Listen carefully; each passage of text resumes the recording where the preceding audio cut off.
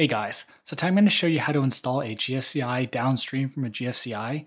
So first thing you want to do is turn off your breaker to this outlet.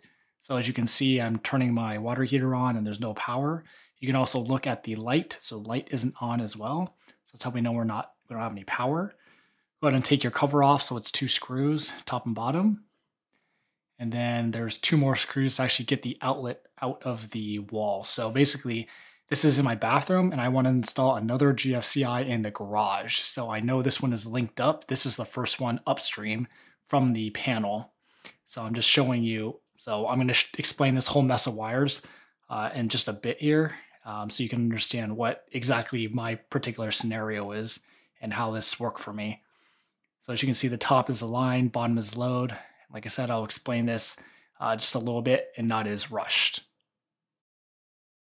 So this is what my box looks like in my bathroom. And so basically this is the first GFCI that's on this circuit. And so if we take a peek here, this sheath here is the power incoming from the breaker box. And these 2 sheaths here, this sheath in the front is going to the garage where I want to put the other GFCI. And this sheath is going upstairs. So basically just right off the bat, when you look at this, you can already tell this is daisy chain setup. I'll mention what daisy chain is and pigtailing is in a second. So if we go to the other picture here, as mentioned, this is the power coming in. So this is the one that's in the front that is coming from the breaker box. So for GFCIs, always when the power is coming in, you want to use the line side. So you want to put in the white neutral on this side where it says white, but you can look at it where you see the silver screw here, that's the white or neutral, and the black or the hot, as you can see black here, goes on the brass side. That's where you want to link it up. So I'm back wiring both of these, and then of course you want to put your ground here at the bottom. So another way you can tell that this is a daisy chain is that you've got power coming in and power going out. So the other 2 sheaths are linked up here.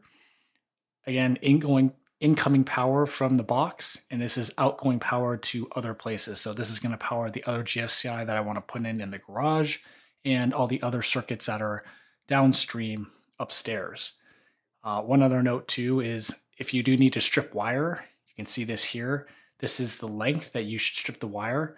Strip the insulation off the wire to either back wire or side wire here. And if you side wire, just do your shepherd's hook. You can use your tool and bend it, or just use a plier and just twist it. Just make a low hook, and then you can hook it up under the screw. So why I want to mention daisy chaining and pigtailing is they are actually 2 separate things.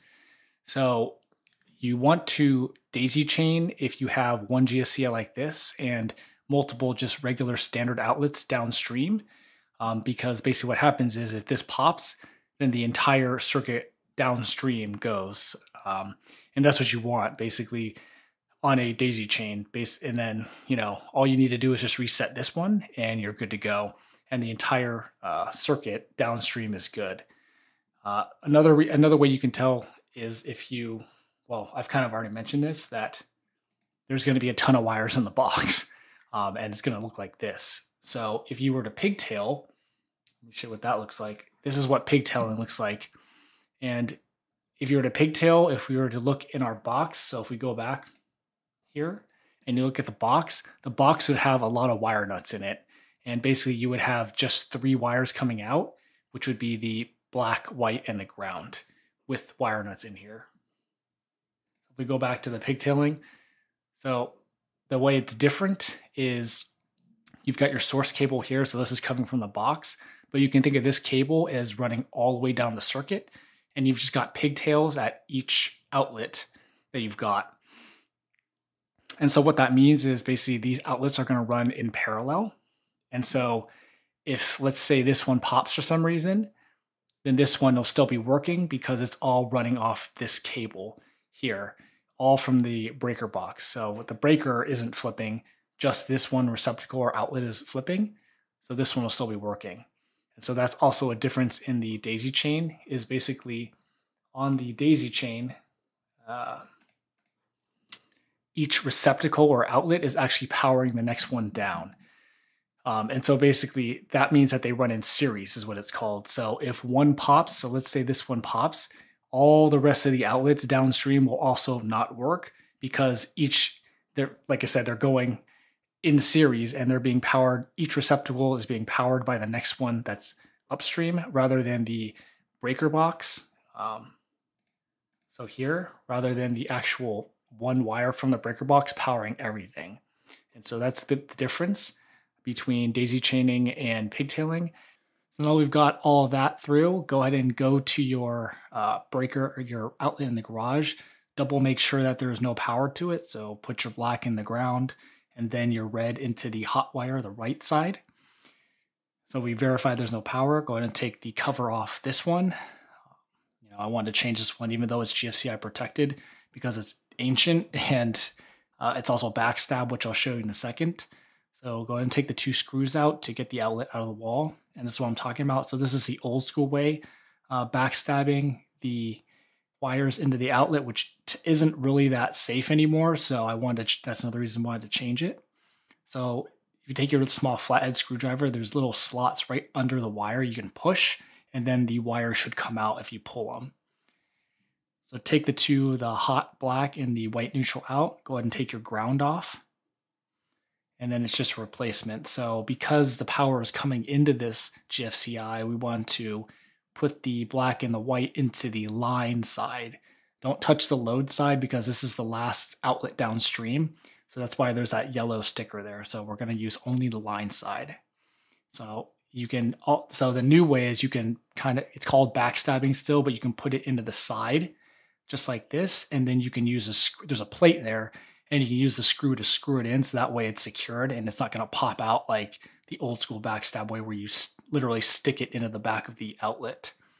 So put your white on the silver screw that in, the black on the brass screw on the other side, and screw that in. Make sure these are tight too. So you want to actually, I'll show you in a second, but you want to actually pull them, make sure they don't come out. Little finger test right about here after this. So finger test, make sure those don't come out. And then go ahead and put your ground on the bottom. Same thing, screw it in and do the finger test to make sure it doesn't pop out with your shepherd's hook. So you can also do that with the other ones as well. If you want to shepherd hook it and then screw it onto under the screw, you can do that as well. Both ways are fine. And you can do that with your wire cutter tool. You put it in one of the holes and twist it, or you can just use pliers and make a little hook. Either way is fine. And all you need to do is put the outlet back into the box here. Screw those in. And then what we want to do is these outlets come from the factory shipped in a tripped manner. So basically you want to untrip it to test it. So you can't just plug something in and have it work. So once you've screwed it in, plug something into it. So in this case, it's my surge protector. Turn the surge protector on, and then basically turn your power back on from a breaker. Push the test button, and then push the reset button all the way in. And as you can see, the green light at the bottom turns on. You can see the surge protector turned on, so we know that we're good and we have power. Turn off your power again, and then put your cover plate back on, and then you're done. And then just don't forget to turn your breaker back on to this circuit, and you've put a GFCI downstream from a GFCI. So hope this video helped.